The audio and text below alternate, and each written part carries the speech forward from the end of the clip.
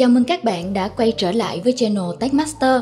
Trong video kỳ trước, Techmaster đã gửi đến các bạn về quy trình hiệu chuẩn máy đo màu dạng cầm tay bằng bộ tắm màu chuẩn.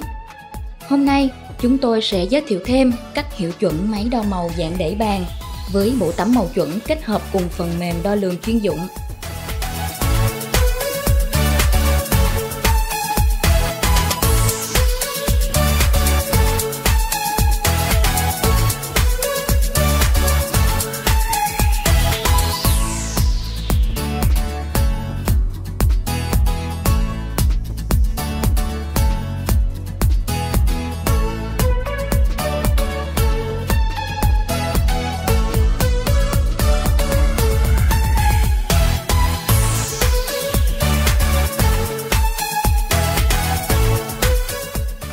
Chuẩn bị hiệu chuẩn.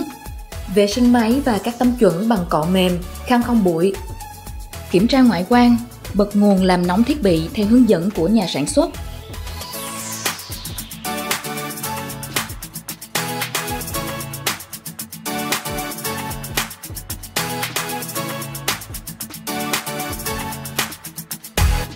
Kết nối thiết bị cần kiểm UUT với máy tính bằng cáp kết nối, mở phần mềm đo và tiến hành cài đặt thông số thiết bị phù hợp với yêu cầu hiệu chuẩn gồm góc quan sát 10 độ, tiêu chuẩn mở rộng theo CIE 1964, nguồn sáng D65, không gian màu L sao, A sao, B sao.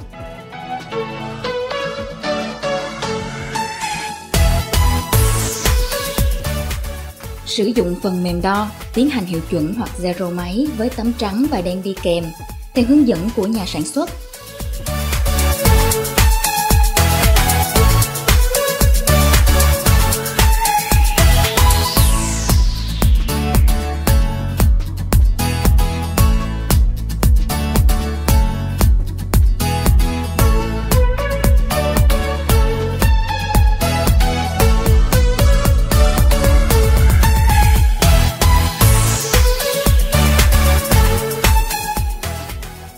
Lần lượt đo các tấm màu chuẩn, sau đó ghi nhận lại giá trị đo và so sánh với giá trị tham chiếu của tấm màu chuẩn.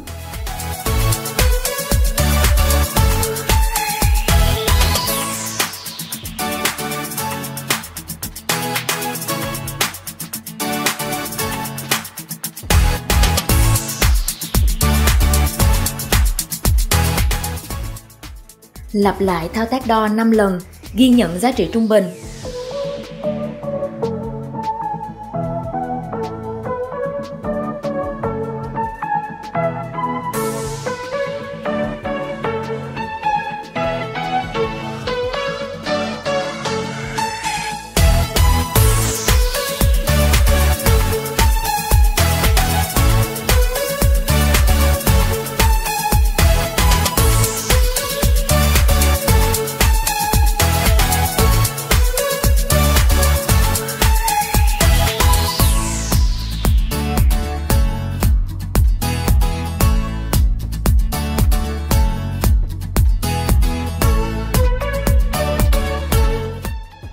Thực hiện tương tự cho các mẫu màu còn lại.